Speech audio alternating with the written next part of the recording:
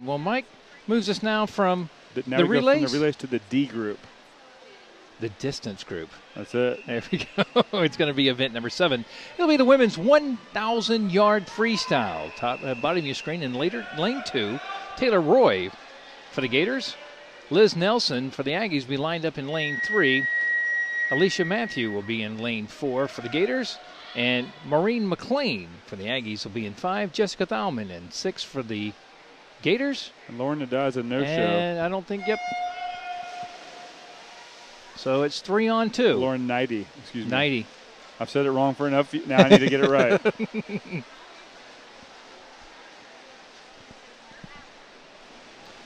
And Mike, the O'Connell Center here, for those that are watching, it's got a whole bunch of stuff going on. Not only there's a swim meet going on here today, but this Sunday, Gator Volleyball will take on Tennessee on Sunday at 2 p.m. The O'Connell Center.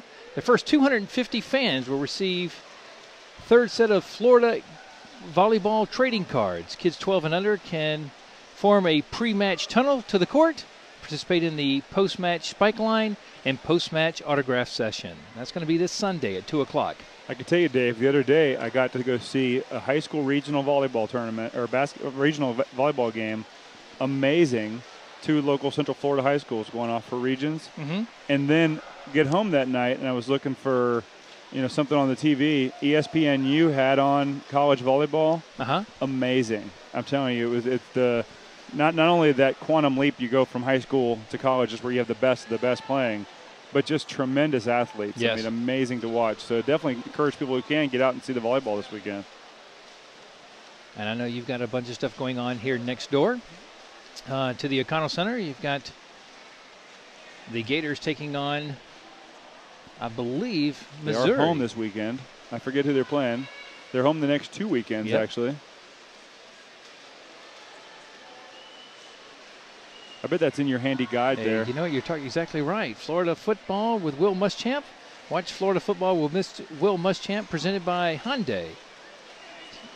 To catch up with the latest news of the Gator football team, the next show airs Sunday, November 4th at noon on Sun Sports.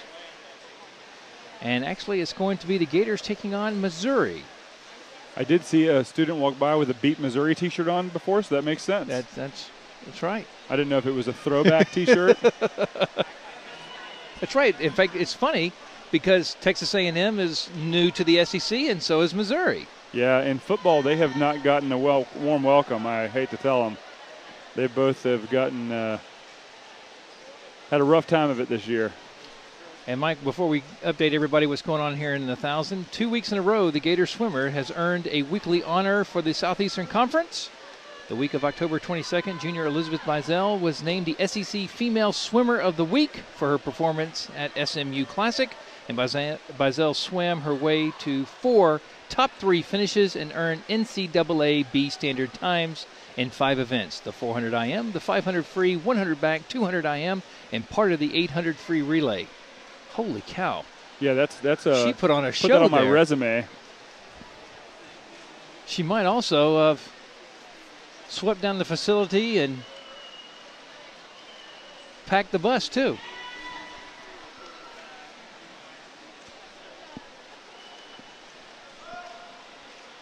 So let's see where we are here. They're putting up the handy-dandy sign saying they just finished up lap 13, coming up on lap 15. And right now, it looks like the Aggies are going to go out to a lead. They're going to say it's going to be Maureen McLean, 3:23.67. So we finished up lap 14. So 1,000 means we're doing, what, 40 of these? So they're not to the halfway point yet. Is that right? Did I do my math right? I believe so. We don't see many 1,000 short course yards events. We usually, most of the meets we do have a 500 and then a 1650. Mm-hmm.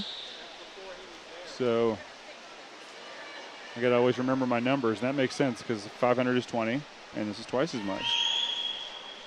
Look at that math. You didn't have to go to Florida to figure that one out. Wow, and the shoes stayed on too. Yep, that's true. I remember how many fingers are down there in my shoes. If I need my shoes, there's 10.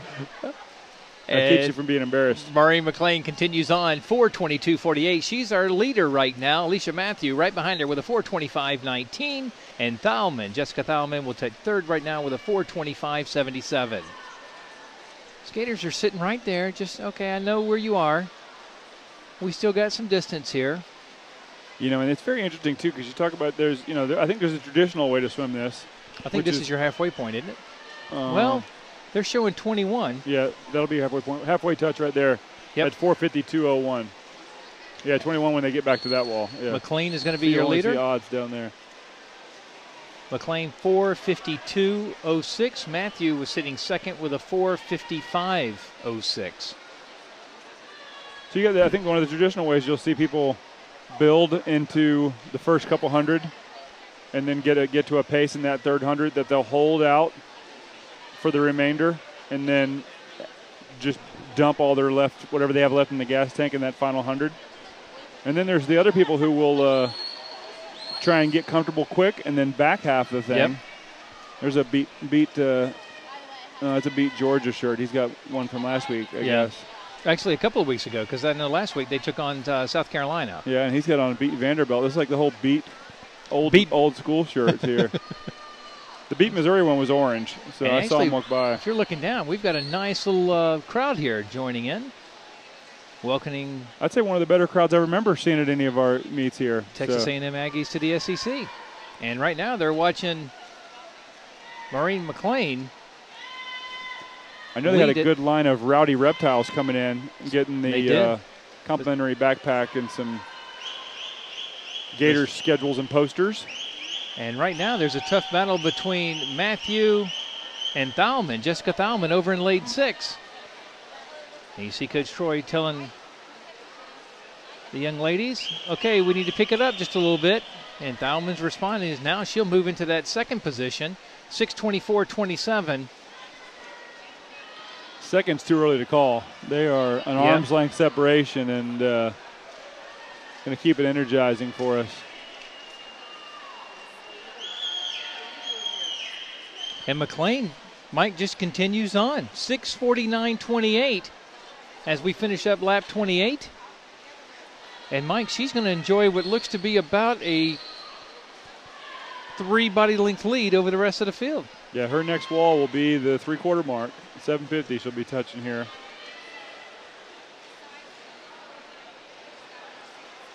And here comes Thalman now, is picking up the pace just a little bit. She's got the go sign. That's exactly it. Time to put it in a different gear. You've got 10 laps to go. Also known as the heartbreaker, when you let someone lead that long and then come from behind and crush them. Yep. 7:18.45 is McLean time here with 10 laps to go.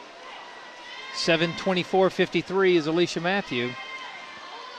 There's a crowd behind us at the Ryan Lochte banner as they are a poster. And the Gator Championship wall behind us here at the O'Connell Center. Currently there right now, looks like that McLean is continuing to hold off the challenger there in Thalman. Thalman needs to worry about Matthew coming after her. Thalman now is going to enjoy a full body length lead as she pushes off the wall here at lap 33. The scary thing for me, Dave, is I look around and none of these college students look any older than my high school students, so I'm completely freaked out. We're supposed to just let them leave the house and come live on their own? They can't handle that.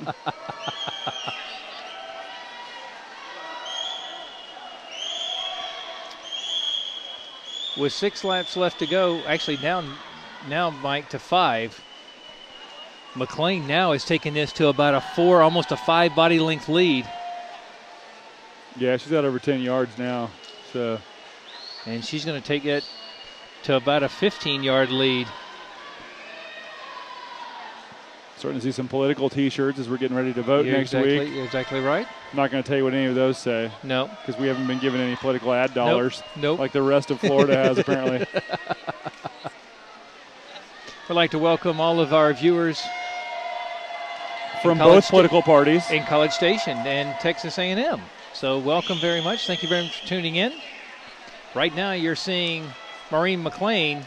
Last lap, down and back, 9:14.99 split time. She's going to enjoy right now probably a 5, almost a 6 body length lead. Dave, have you been to College Station? I have not. Need to make our way out there. That's a great name for a college town. And right now, McLean's going to go underneath the flags, and she will take first with a 9:42.54. And touching second is going to be Thalman with a time of 9:51.03 to take second. Alicia Matthew will touch third for the Gators with a 9:53.32. So the Gators will take second and third, but the Aggies will hold that first position.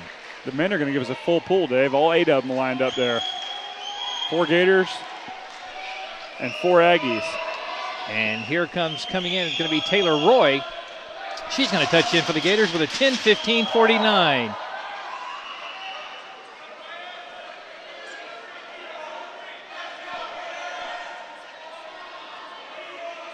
And Mike, who do we have in the pool real quick? I'll tell you right now, we just had a Aggie drummer down here break a drumstick. Drumstick flies into lane 1.